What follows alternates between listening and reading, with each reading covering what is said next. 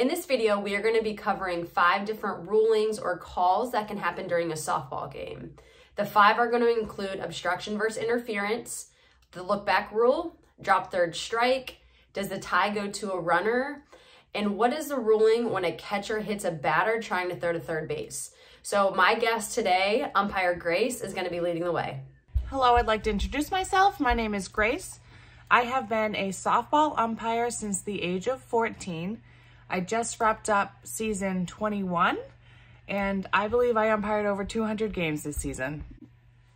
I umpire all age groups, all levels. I still umpire the 8 and 10-year-olds, and I love to do it.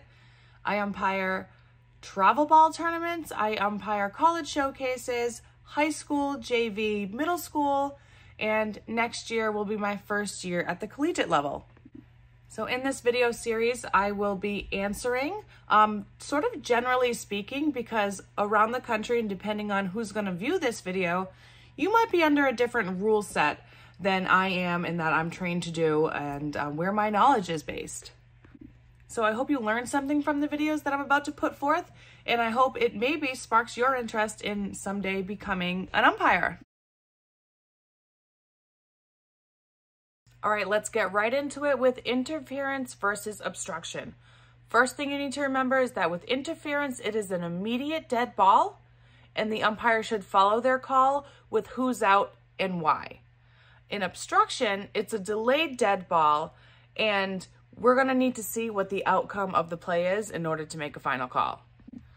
So in obstruction, it is a delayed dead ball, and my left arm is going out. I am gonna say obstruction, but I'm not gonna scream it at a game-stopping volume because again, it's a delayed dead ball.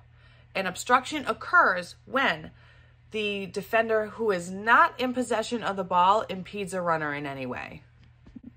You will see this a lot of times at first base, especially in the younger divisions, where that first base person is just on their bag when the ball's nowhere near, there's no play at first base. If that batter runner runs into her or has to go around her and shouldn't have to, then that's going to be obstruction. And she cannot be called out if she's past first base at second base. Obstruction is between the 2 bases where it occurred. So it doesn't last all the way around the bases. And that's another important thing to remember. An exception to that is if the umpire believes that if that obstruction didn't occur, she would have made it to third base or she would have made it home. They can, in fact, make the ultimate ruling on that. If we're talking about catcher's obstruction, then in my opinion, we are talking about one of the most serious safety issues that's on the field. So catcher obstruction occurs when the batter takes a swing and the catcher's glove, body, helmet, any part of the catcher interferes with that swing. Now, it's also an example of where the delayed dead ball would be crucial because under certain circumstances, they can swing that bat and they can still knock it out of the park. So that's why you put a delayed dead ball, because the offense is going to want to choose the outcome of that play, which would be that out of the park home run. It doesn't matter to me what the age group is. I'm checking in with each catcher directly after that call is made and being sure, do you understand the call that I made? Because at the end of the day, we don't want our catchers to be hurt. There's a reason that this is in place. And sometimes they can wind up with an injury and a penalty, and it's like too much. So we want to just protect safety-wise our catchers, and that's why we have that rule in place. Okay, now back to interference. Again, when it occurs, it is an immediate dead ball. One thing somebody told me over the years is if you're calling a dead ball, Umpire Grace, you better be able to immediately follow it with your reasoning and your words. So I always think about that when I call interference. But at the same time, I know it when I see it, and I am killing this play. So what's the definition of interference? And the million-dollar question, does the runner have to touch the fielder in order to commit interference? The answer is no, absolutely not. The definition of interference is if the runner impedes, hinders, or confuses the defender in any way. A common location for interference to occur is at shortstop. So we have a runner on second base taking a lead, hard ground ball hit, things can happen very fast. She can attempt not to trip her up, But in my head, if I think that her actions caused a reaction from the shortstop or from the defender, then I'm likely calling interference. It is game-stopping volume, and I'm saying, dead ball, interference, this runner is out. Do I also find it difficult to call interference and obstruction? Yes, I do, because sometimes they can happen right on top of each other, but that is my job as an umpire. I am out there to make judgment calls. I have to decide which one of those things happened first. So I got to make a call. That's part of my job. That's what I'm trained to do. And 50% of the people are going to be happy.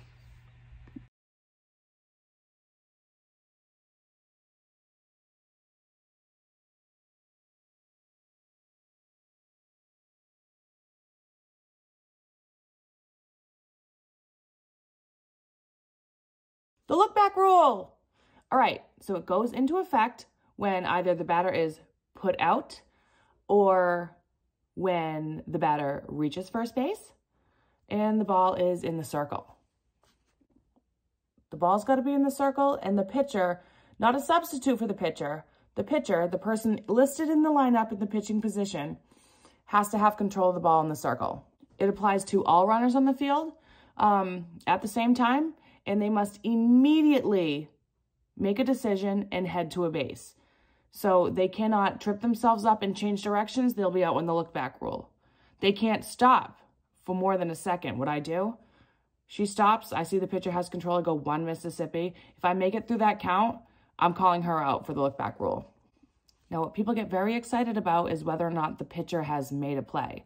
Because if the pitcher attempts to make a play on any one of those runners, then the look back rule is no longer in effect. And they do have the ability to change directions and change their minds on which base they want to go back to.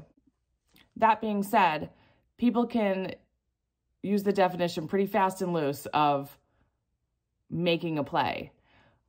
My definitions of making a play is if the actions of the pitcher have caused a reaction from the runner, then the look back rule is off because she's making a play.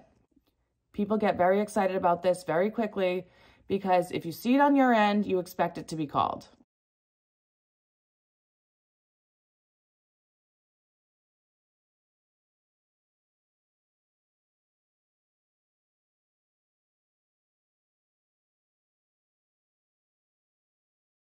Okay, drop third strike.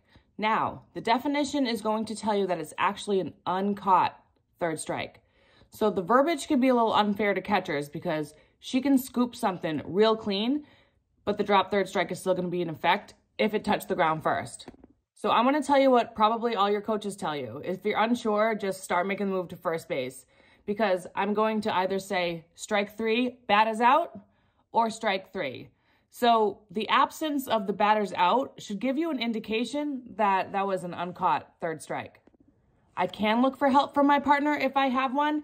He or she can point down if it's uncaught or give me one of these real quick because my view behind the plate may be obstructed. So uncaught third strike, the batter becomes a batter runner and she can be put out by tag or by force at first base. But only if the circumstances are there are less than 2 outs and first base is not occupied. If there are less than 2 outs and first base is occupied, the batter is going to be out, and you should hear that from the umpire. Batter's out. If there's 2 outs and first base is occupied, anything goes, and the drop third strike is on. Now that runner from first base is now forced to second base.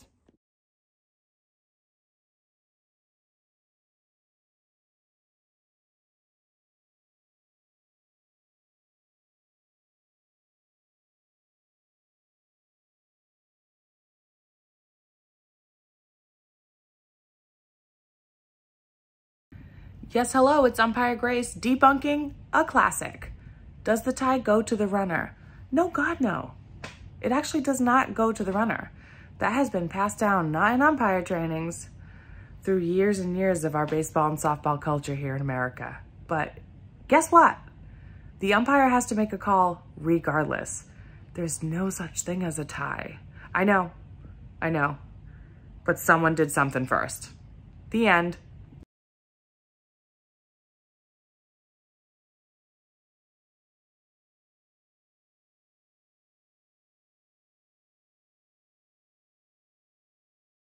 All right, if the catcher is attempting to make a play on a runner at third base, that batter, if she interferes in any way, she's going to be okay. There's going to be no interference called if she is in the batter's box. If she is not in the batter's box, then she's going to be called for interference if she's hit by this throw or if she interferes with the catcher's ability to make this play in any way or confuses the catcher. Exceptions to that would be it can be called interference in the box if the umpire has ruled that it was an intentional interference. And that is not commonplace. That's not typically what it is. As an ump, and this could be varied throughout the country or different sanctions in which you play, but in order for me to make this call of interference, I've got to see both feet of this batter outside of the box. This can be a tough one because if this batter is out of the box and she interferes, or if she's in the box, she can wind up with an injury. So this is like safety number one. But if she's out of the box, she can wind up with an injury and a penalty.